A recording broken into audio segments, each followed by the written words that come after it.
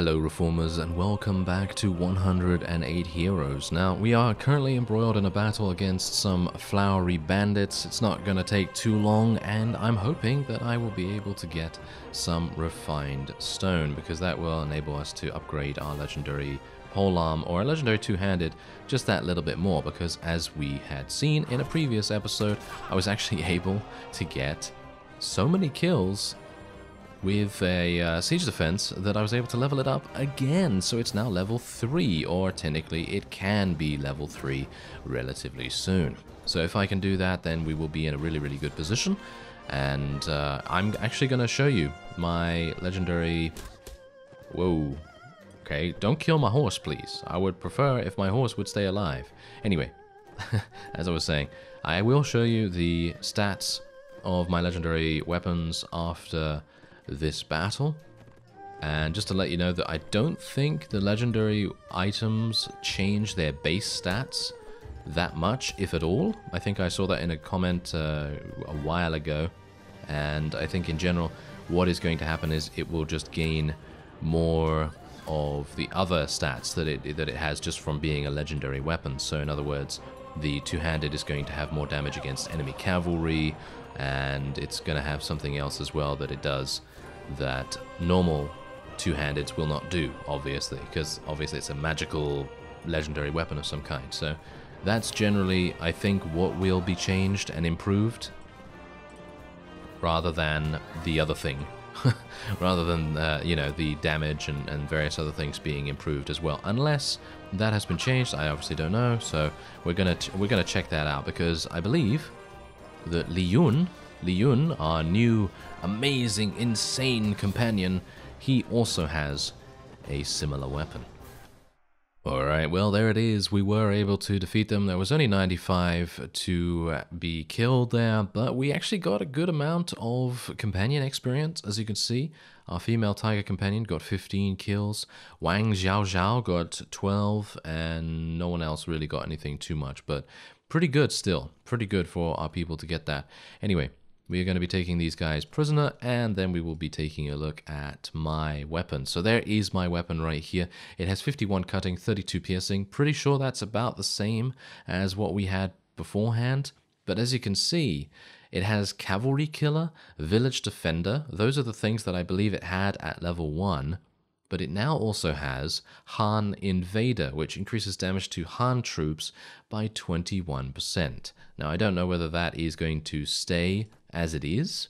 I don't know whether that's going to be a thing that will be removed when we are not fighting against the Han anymore, or, you know, what will happen. But let's take a look at this now. So as you can see, this is a level 2 moon sword, and it increases damage to ranged by 16%, and it also increases our trade skill by 1. Now, I don't know about you, but I don't think the speed rating, the weapon reach, or the swing have been changed. The only thing that will change are the bonus stats down in the bottom there. Alright, so we have a siege attack against Yangzhou at the moment, and we have just received our salary of 1,500 as well, due to our contributions to the faction. Now, this is going to be pretty easy, I think, with the exception of it obviously being a siege tower. Siege towers are always extremely annoying, but we are hopefully going to do a pretty fine job, because we have basically every single vassal in our faction actually here. As you can see, the liege himself is here with his utterly insane weapon. That is pretty crazy, and I don't know whether you can notice, but if you take a look at that.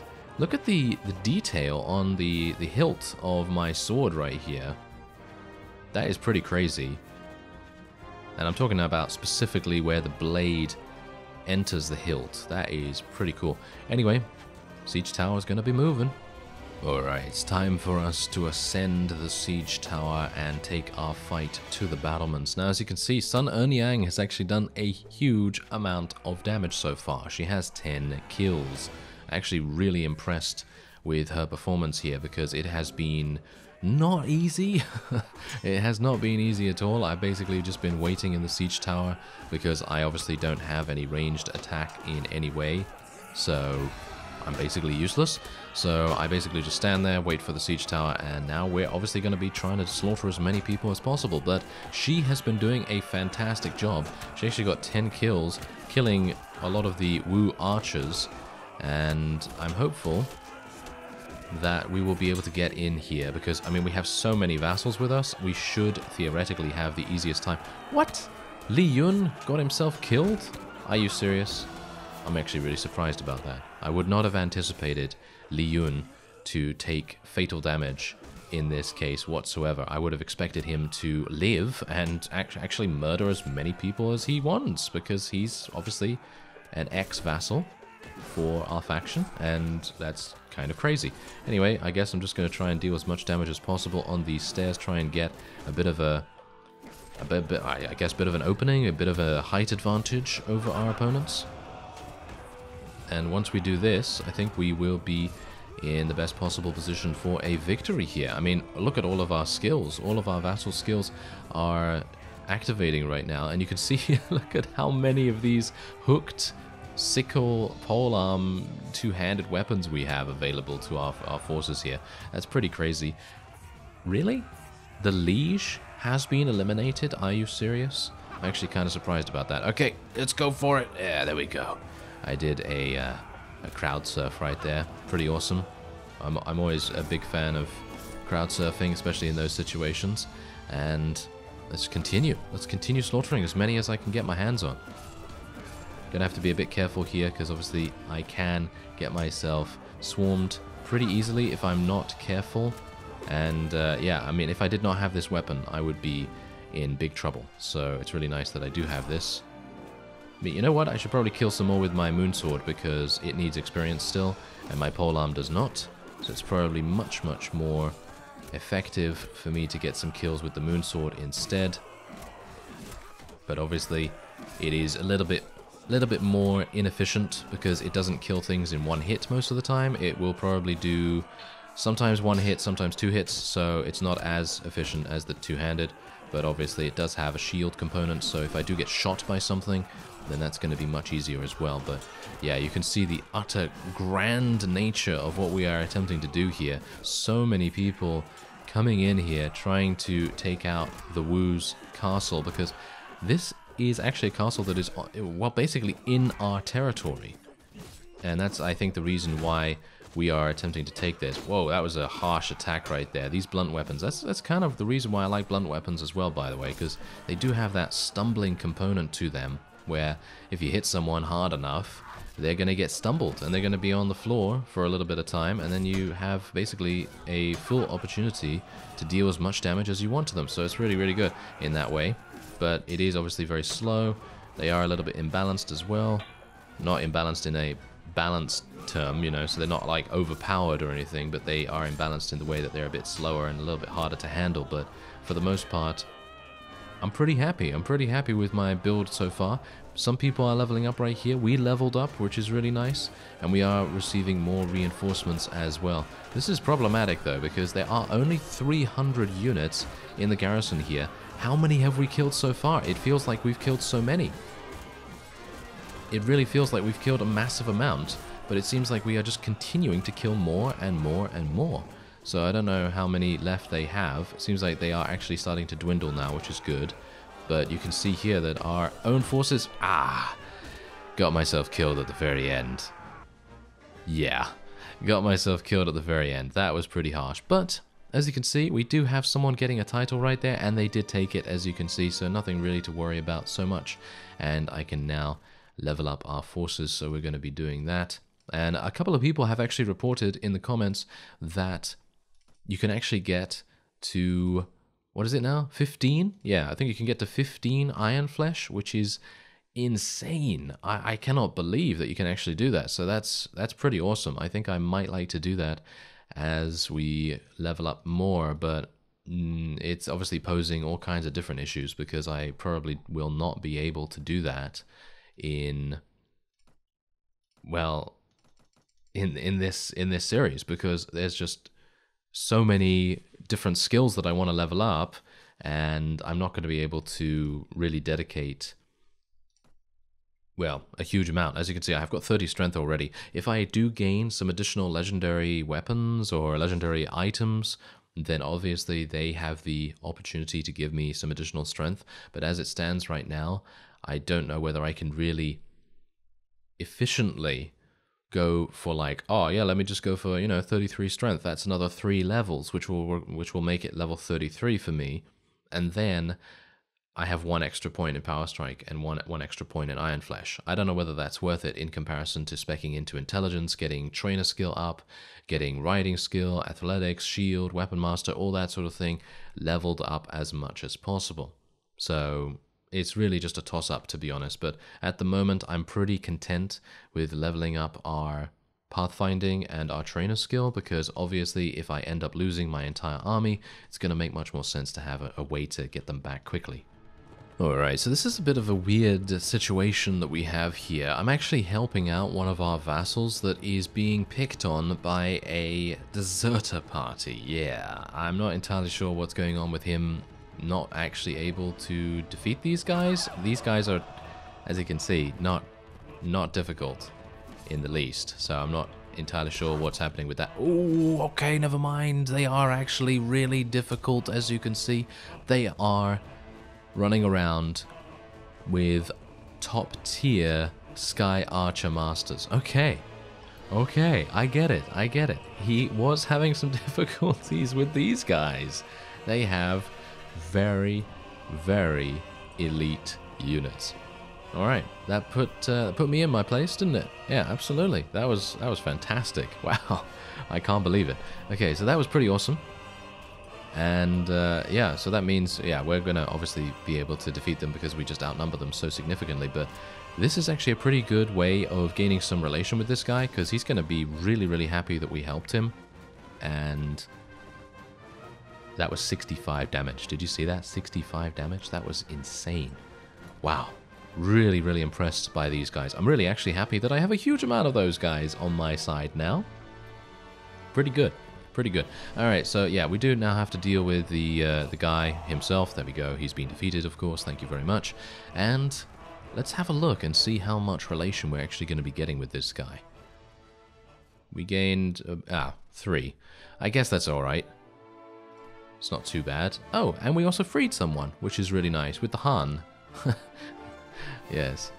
That's not particularly good. As you can see, I'm actually not... I don't even have any space, but I do have... Wow. Okay. Yeah, selling these guys is going to be pretty insane. Selling these Sky Archer Masters, 14 of them, is going to be really impressive. Ah, so we have something else going on here. There was actually a Chu vassal very, very close by to where I helped out our well, actually this guy is actually in this fight, but yeah, kind of amusingly enough, he recruited, or should I say rescued, all of those guys from the rescued prisoner pool, and now he has about 44 units out of like 90 or something like that, and previously he only had about 15, so he has gained a pretty significant power spike from us helping him out, which is pretty nice. Now, apart from that, he has now decided to attack a Chu vassal alongside someone else, and so I decided, okay, let's help these guys out, see what the Chu units are actually like, and I've sent Li Yun to fight the enemy vassal, because I don't have a huge amount of HP, and I think Li Yun is, yeah, he's pretty good. He's pretty good, so I'm pretty happy with his performance there. He is an absolute monster, and now I just have to be a bit careful. Obviously, there's only about 15 enemies remaining. Do bear that in mind, because I actually got there a bit late, but apart from that, it will give me an opportunity to take a look and see what kinds of units the Chu are actually running with. So they have infantry by the looks of things. They have, whoa, they have some big poleaxe guys. I think that's actually the leader, isn't it? I think that's probably the leader, but it seems like they're pretty easy to kill. I mean, for my moon sword, obviously most things are pretty easy to kill. But yeah, as it stands, I don't think we should have too many difficulties. Are we seriously losing some people right now? Why are we losing people? Not entirely sure why our female tiger companion was defeated, but I suppose it could be because we are pretty low in HP in general, because I haven't had a lot of time to actually restore myself since the siege. So that could be a thing. Is that guy dead? Oh, that was actually a heavy shield guard? I actually thought that was the enemy leader, but wow, that's pretty scary. Seems like he's got some really good gear, but there you go. Victory is ours. Oh, I have just been offered something. I'm not entirely sure what it is. I don't really want to click go back, but it's basically a tournament in our faction's territory, and I have the opportunity to choose Li Yun as my hero. So I'm actually going to be... 108 heroes fight every month. Okay, let's do it. This is interesting. This is interesting. Okay, so I'm actually fighting as Li Yun right here, and we have to, as far as I'm aware, I don't think we are actually needing to protect the fellow. We need to actually fight over the hill here, so that's exactly what we're going to do. So we require 250 points. Let's see what we can do about that. I am not on a mount, unfortunately, or is it fortunately? I'm actually unsure, but anyway. Basically, King of the Hill style game mode, and this happened in the campaign. This is actually happening in the campaign as I was just about to besiege a castle, if you can believe that. So yeah, there you go. I guess that's happening right now. Let's see if I can get to the top and actually do some damage, because Li Yun is, wow, he's got such a fast weapon. It's pretty crazy. What team am I actually on? I'm actually unsure. Well, I suppose we'll just do our best. Let's try and murder him. Ah, 82 damage, not that much. Okay, there we go, there we go. Do some damage, kill him. Yes, there we go. Alright, so we took him out. Now, if I can just take out a couple of others, then I will be very, very pleased. Wow, these guys, whoa, there's a lot of people. There's a lot of people. Okay, don't die now, Li Yun. You cannot die. You cannot perish. You are a fantastic beast of a soldier. And, wow, he is an absolute beast. As you can see, he's murdering everything in sight. Whoa, okay. Now, obviously, this is basically like the Super Smash mode that you can actually do from the main menu, from the start menu. So, yeah, that's pretty cool, I gotta say. And maybe we can... Can we capture this, please? I'd appreciate it.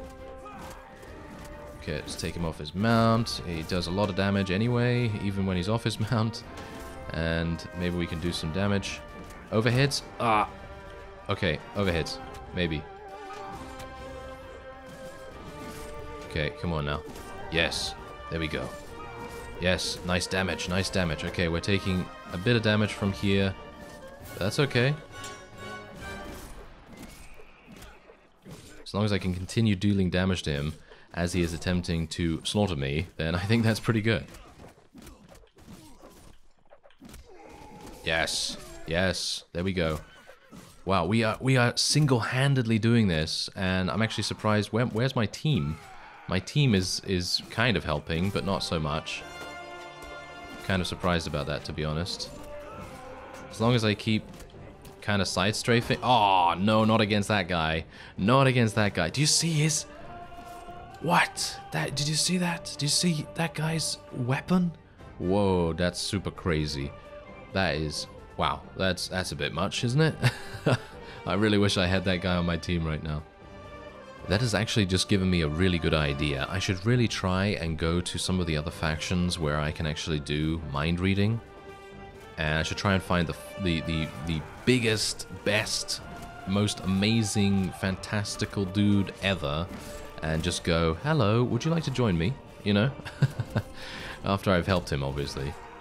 And then see where that goes, because I think we could be... Wow. We would have such an insane advantage in this particular fight that it would just be crazy. Absolutely crazy. Okay, so let's just try and kill that guy. Some of these guys are not particularly hard to kill. But yeah, there we go. Okay, so we've captured it. Have we captured the mountain? Yes, we've captured the mountain. Okay, this is good. Let us murder everything in the area. Kill him. Kill that guy. Kill this guy. There we go. Okay, I'm gonna get ready to kill this guy as well. Yes, he's got good armor. He's got good armor. This guy's got really good armor. Okay, no, my people are dying. It's not good. Not good at all. Yes. Okay. Murder him. Oh no, don't take damage. This guy doesn't know how to fight. Come on. Ah, that guy does though. The flowery monk guy. The flowery monk guy is crazy. Okay, he's really, really strong. We need to be a bit careful of him as he comes up the hill there, because he's got such a long reach on that weapon, and it does so much damage. Did you see that? It did 71 damage or something to Li Yun, and he's wearing some pretty good gear. Alright, we seem to be doing really, really well at this point. Look at all the bodies! The bodies are just littering this entire area, and I have been murdering the flowery monk as soon as he comes up the hill here as quickly as I can, because he does prove to be very vicious, very, very good at what he does against basically every other person. So yeah, he can be really dangerous. Well, I have been fighting tooth and nail here for quite some time, and as you can see, Team 1, which I assume is my team, we are almost victorious. We need to just hold out for a little bit longer. Basically, what I've been doing is just killing everyone that comes up here as soon as possible. That's basically the best tip that I can give if anyone is having problems with this, because basically killing the first target you can see extremely fast makes it so that all of your other guys are super easily able to then pile on to the rest, basically, so you can have much more damage time, if you know what I mean. So yeah, getting that. There we go, we did it. 250 points, fantastic. Everyone else has died or been knocked unconscious, and we can now leave. There we go. You have won the battle. Your team score is 250, more than another team 570. You've killed 75 enemies. I actually did kill 75 enemies by the looks of things. I died twice, which reduces points by 20. Your hero is Li Yun. His strength and agility sum are 114, which reduce 114 points. Your allies killed 109 enemies, which get 109. So your total score is 545 points, and you get 9,200 cash and 77 renown. Wow. Crazy. Alright, there it is. There is a victory on that duel, and now it is time for us to take out this vassal. This vassal was attempting to attack us and basically interfere in my siege attempt. Thankfully, the castle nearby is only a ladder castle, so it's going to be pretty easy for me to get my ladders up and running again. And there's the victory against these guys. We actually didn't do too badly. There was only 60 of them, so it's not actually a big deal. I'm going to let this guy go, as is per usual, and we gained a huge amount of relation with him as well, so we might very well be able to persuade him to join us at some point. Anyway, that will be it for this episode. I thank you very much for watching, and I will see you next time.